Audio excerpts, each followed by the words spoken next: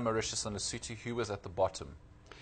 Bottom, the usual suspects, I'm afraid. They came out bottom of the pile on basically all the questions.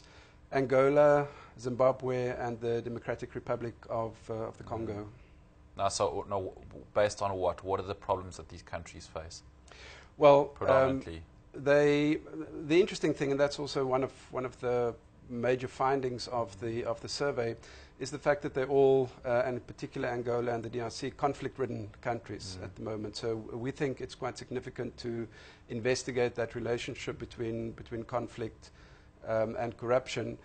But the reason they're at the bottom is, across all those categories that I've mentioned, the quality of regulation, the enforcement of regulation, interference in the political processes, the perception, and again we have to emphasize that these are perceptions from South African companies doing business there, was that they fell short on all of those.